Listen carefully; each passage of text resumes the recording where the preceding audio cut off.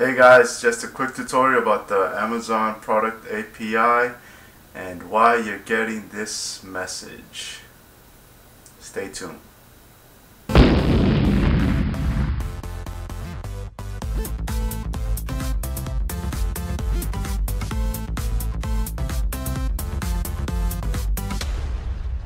Just a quick tutorial on the Amazon product API and why your plugins are not connecting to your access keys. Okay, and why you're getting this message. Alright, so the problem is, and I was having a lot of trouble with this, and I know a lot of other people are because I was looking it up online, is basically this. I'm going to go into my Amazon account.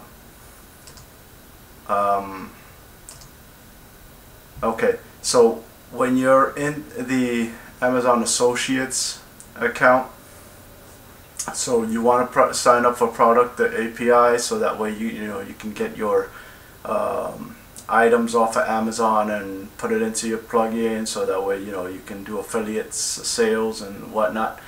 So this is the issue, and I finally found out why. When you go and try to get them and the keys aren't working, what you have to do is basically go into your Amazon Associates account. You sign up for that, of course. There's other tutorials for that. Once you're signed up with the Amazon Associates, and in order for your access keys to work, once you get them, you have to go into Tools, Product Advertising API, click on that. Then it's going to lead you to this screen right here. I already had it up.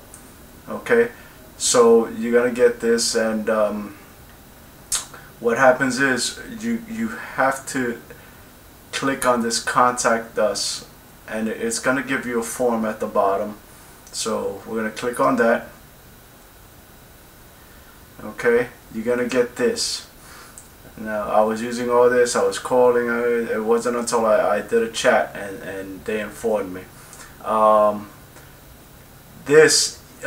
You have to fill this out here, this area. Email Amazon.com associate support, fill in your information. Now, this is key.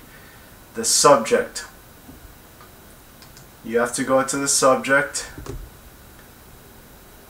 Okay, and go down to Product Advertising API. Okay, you put in your website URL, your name, and if you have any comments for them, you put in comments. You really don't have to fill that out. Then you're gonna put in the captions and send them an email. Now that's gonna take about 3 or 4 days before they contact you, letting you know if you're accepted for the product API. Once you're accepted, those access keys should work. So like I said, I know I've seen a lot of I was looking it up a lot online, and people were having the same issues and whatnot. So this is basically it. This is why your access keys aren't working. I know before, I think you used to just get the access keys, and it would start running once you have your associate account or whatnot, and you have your AWS account. That's important.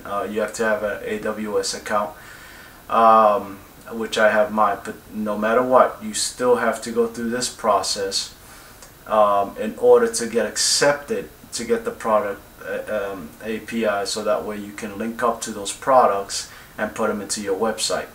So that's basically it, guys. Alright, I hope this helps out. Alright, take care.